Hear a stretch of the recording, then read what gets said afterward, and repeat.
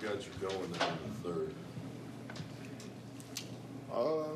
Nothing. I mean, I feel like I'm always I'm always locked in to play, and whenever my name is called, I gotta go out there and make shots and shoot good shots. And that's what happened at the end of the third. I felt like I had some great looks. I was able to finish them. Did you determine, I think you guys were down by about a dozen, like 3 minutes left. Did you determine that you had to be more aggressive in hunting your shots? Yeah, I felt like I could be more aggressive around that time. Kai came out the game, so I knew there would be a lot of attention on me to score, so I tried to keep that in mind as well. But I felt like I got some good one-on-one opportunities, and with late help, that I was able to shoot over, and then the 3 threes.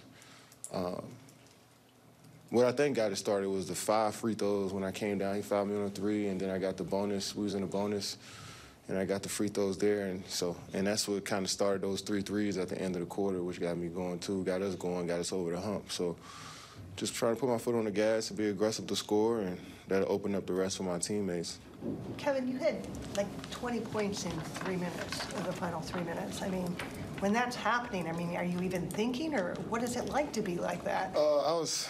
I usually know what, how many shot attempts, and but when I forget, that's when I really know I'm like super, super in the zone, when I don't know for sure what my shot attempts, what my points are, and I felt like the ball was coming to my hand so fast, so I couldn't even process it in my mind. And I looked up, and I'm like, "Damn, I got 39. I didn't think I had that much." But it was good to get back into the game and give us some momentum and energy. Our bench was up. Our coaches were up the whole fourth quarter, so I'm glad that little spark gave us a push there. I saw when you went back in the game in the fourth quarter, and you kind of looked over at Kyrie, and you just went like that. I mean, like you knew you guys were headed in the right direction. Yeah. I mean, we were just trying to get over the hump the whole game. I think early in the game we got down too big. It was a 35-21 quarter.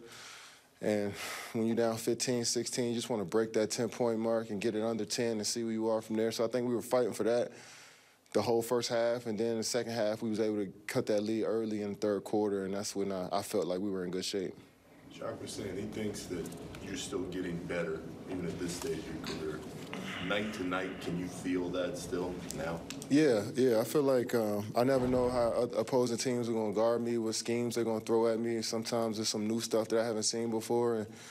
But at this point, I've seen a lot of different coverages over the last couple of years, so I'm trying to stay prepared for that. So that's definitely how I can keep getting better, is just reading the defense even more.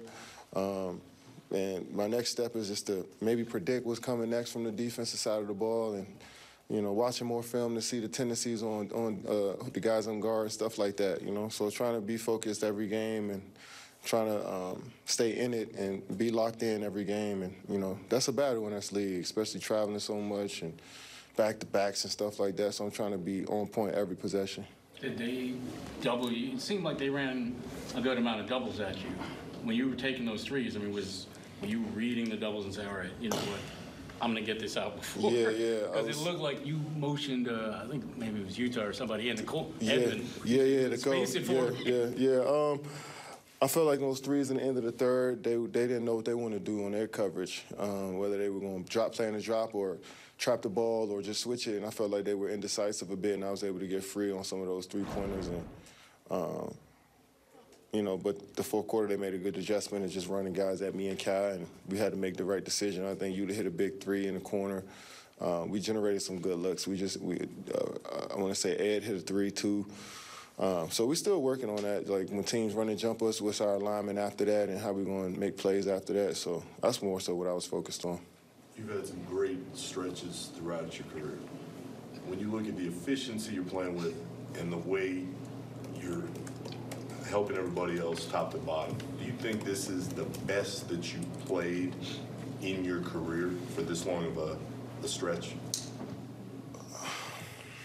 I just think mentally I understand the game a little bit more. I'm not too surprised by anything that's thrown at me. So I could say I'm on a different level mentality-wise than I was as a younger player a few years ago. But I feel like I had some great stretches of basketball before. But this is pretty solid. I'm having fun. I'm knocking down some shots right now, so I know I can't compare. I try not to compare. But I feel mentally I'm getting better, and I'm starting to understand the game on a different level than I did before. In the first half, at least, it looked outwardly that Nick struggled a little bit defensively in the first half and came back into his own in the second half. Do you agree with that assessment? And in your mind, was that just kind of him thinking too much in the first half and just going on instinct in the second, or was it something else? I just think it was all of us. We all was off on defense. We gave up, was it 55? Yeah, 54 points. I mean, no, that was us. 71 points in the first half. Like, that's not us, and all of us. So I felt like we were all off, and then I think that third quarter we was able to get on the same page finally, be more physical, up the pressure, and we was able to get some stops, string together some stops in a row, which got our offense going. Ben's been, I think, he was Defensive Player of the Year runner-up. You've gotten all defense votes. I haven't got off defense. You got a vote. Last year you got one vote. Oh, okay. I'll take that vote. I'll take the one vote. You got one defense vote. Yeah. It is what Nick does when he's playing well defensively. Is that pretty much irreplaceable for this team?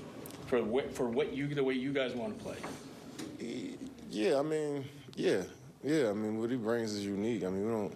It's tough. It's rare that you have a center that can guard perimeter players, guard point guards, and block shots at the rim like that, and get up and run the floor. So yeah, he's irreplaceable for what we doing. I think he could play different ways on both ends of the floor. He's energetic. He's young. So yeah, he's irreplaceable for what we're trying to do.